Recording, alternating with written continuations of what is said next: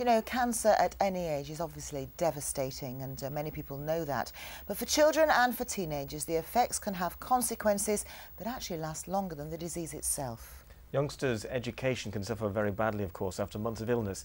But now a Yorkshire family which lost 2 members to cancer has set up a unique charity to help young cancer sufferers keep up with their schoolwork, as Kathy Killick reports. They could be photos in any teenager's bedroom. In fact, they're displayed on a hospital ward, and many of the young people you can see have cancer. It's a devastating disease which affects all sufferers physically and emotionally, but help is at hand to prevent damage in one particular quarter, the youngsters' education. Simon Peeney has the unique job of learning mentor on the teenage cancer unit at St James's Hospital in Leeds. So how are you doing, Tom?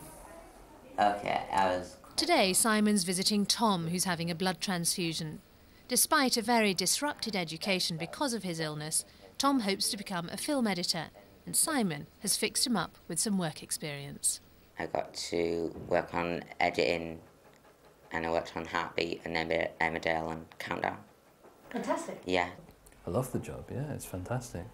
It's really good. I mean, I've been lucky, I've had the opportunity to build it up from nothing to fill the gaps that are there. So I've been able to tailor it to what the patients actually want. Here are the people who have made Simon's work possible.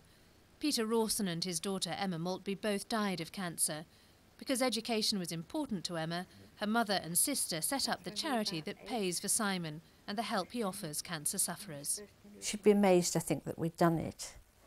But it was something positive out of something so negative and so devastating, so I think she would have been very pleased. However ill someone is, they still need to have their own goals, and I think that's what we do. We give them a goal, and it's just paramount to their quality of life.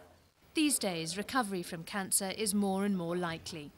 Simon and the charity ensure that patients emerge from hospital prepared for the future doctors have given them. Kathy Killick, BBC Look North, Leeds. What a great idea, giving something back there.